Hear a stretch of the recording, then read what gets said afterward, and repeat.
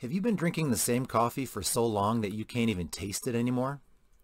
Are you tired of spending $15 on a bag of coffee that you don't even like? Then this coffee show is for you.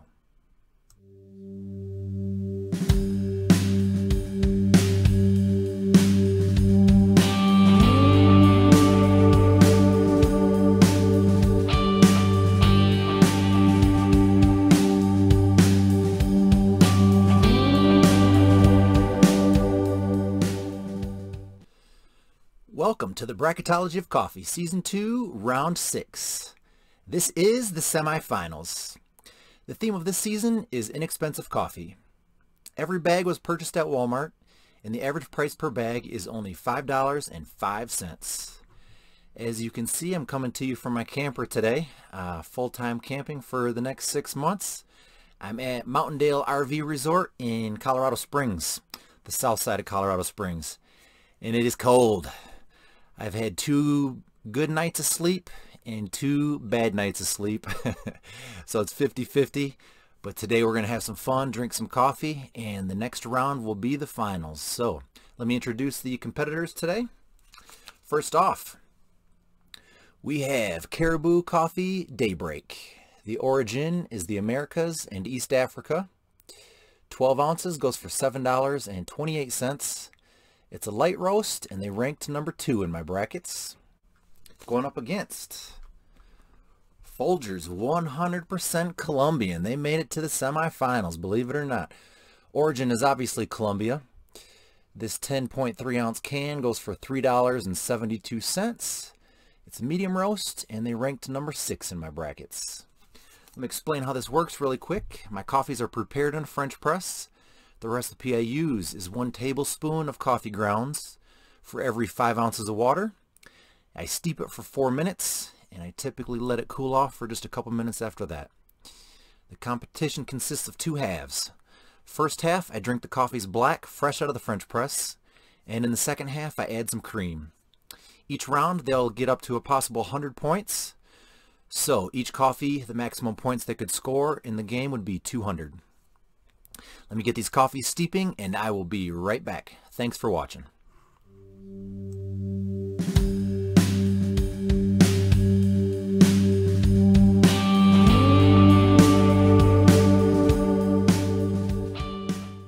All right, I'm going to give the coffee maybe a minute or 2 to cool down. As I mentioned, I'm camping. Had a couple bad nights of sleep. Ran out of propane on the 3rd night, and it was 10 degrees outside, so I froze. Got up at 4 in the morning. The propane ran out at 3. I got into town about 4 to get some more propane. Never went back to sleep, so that was a long day for me. But I got a good night's sleep last night, and we're drinking coffee today, so we are ready to go. I wanted to mention 2 quick things. I don't claim to be a super taster. 25% of the population is considered to be a super taster. I consider myself a normal taster. I just enjoy drinking coffee, love discovering new coffees, and I love competing head to head. This competition makes it so fun for me. What I look for in coffee is drinkability, and what I define that as is something that's smooth and flavorful with a pleasing aftertaste. So I'm going to put some coffee tips on the screen for you. And let's go ahead and get this thing going. So I drink the coffees twice. First time I just want to get an overview, and the second time I'll give them a score. So we are going to start off with the sunshine is kind of bright, Caribou Coffee Daybreak. This one I believe did really, really well in the first round of competition, so it'll be interesting to see how they do today.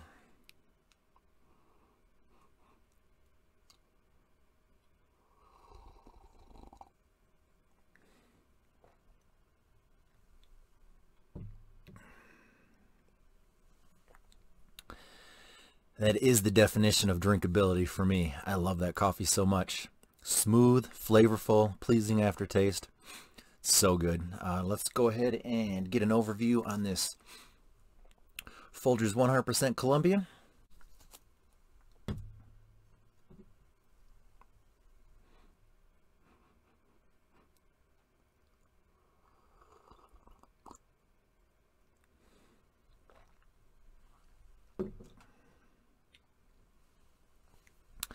The coffee's delicious as well. I love Colombian coffee.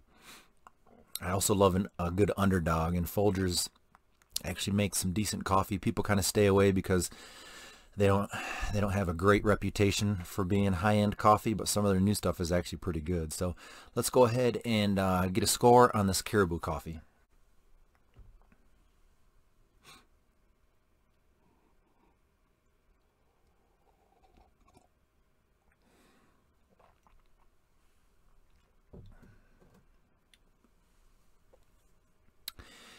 Yeah, that one's really good. I have actually bought that one for the house quite a few times, so I'm really familiar with it. Let's go ahead and out of the gate, we will give them a 90 for Caribou. And now let's go ahead and give this Folgers a score.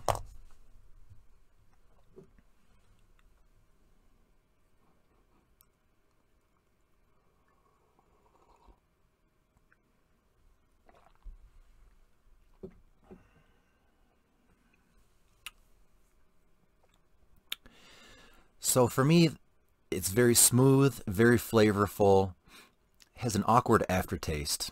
It's not a Colombian aftertaste for me. For me, it's something different. It turns me off just a tiny bit. I do like it, just not quite as much as I like the Caribou. So we're going to give them an 85 in the first round. So I'm going to pause the video, add a little bit of half and half, and we will be back to give them another score. Thanks for watching.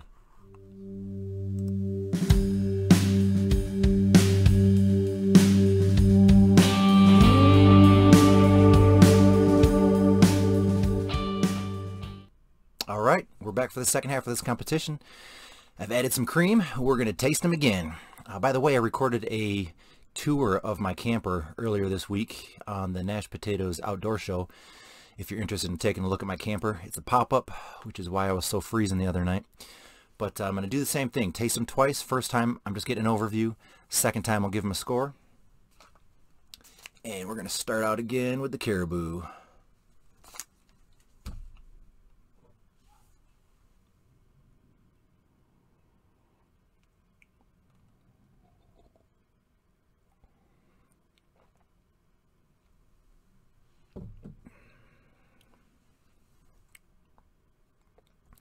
The cream has enhanced the flavor a bit. The flavor actually, it changes dramatically in my mind. Almost always enhances it, but as you know, I really like that coffee, so they're going to do well. Now for the Folgers.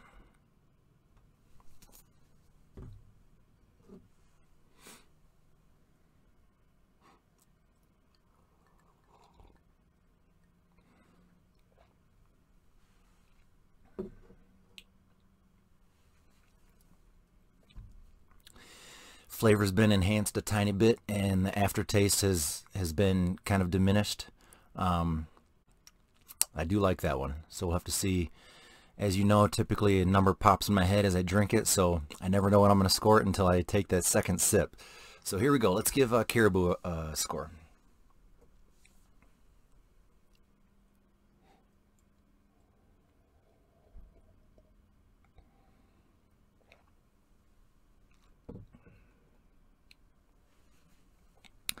Yeah, that is so good. I exactly know why I buy that so often for the house. It's just really smooth. There's nothing not to like. So, just as I said, a number always pops into my mind. I'm scrambling for numbers. I'm thinking I'm going to go with 94 on that. Now for the Folgers.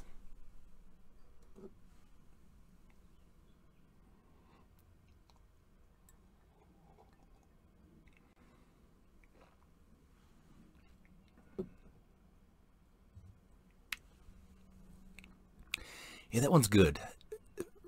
For the price on that, you can't beat it. It's not really in the same league as the Caribou. The Caribou is just, you know, about 2 steps ahead of it. But considering it's Folgers, consider it's $3.47. I would say that's actually a really great coffee. So They got an 85 in the first round. I'm going to give them an 88 in the second round. Not bad for a $3.50 coffee. Let me tell you the results, and we will be back to determine a winner and see who's moving on to the finals.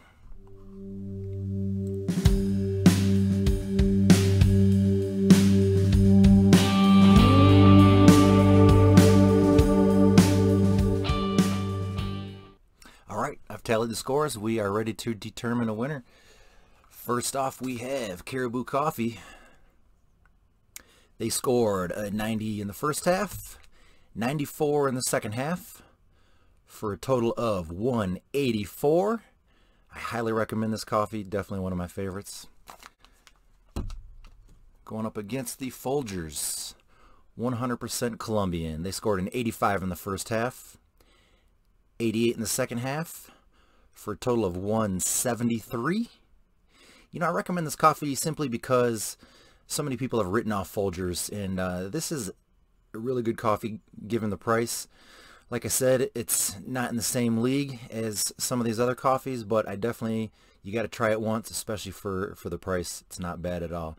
So our winner, semifinals round 6, Caribou Coffee, is moving on to the finals. They will be going up against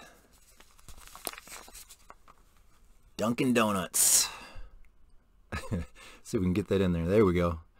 This, if you've been watching this season and watching the scores, both of these guys have put up really high scores. And Dunkin' Donuts really shines with the half and half, so this is going to be an awesome matchup. I'll probably record that maybe this weekend. And then the round 3 finals is going to be pretty awesome. I'm going to do 4 Target coffees from Target, and 4 coffees from World Market. And we're going to put them head to head, see who comes out on top. I'm a big fan of both of them. Target puts out some good coffees. World Market puts out some really good coffees. So that's going to be a ton of fun for me. But please subscribe to my YouTube channel. Thanks for watching. We will see you next time.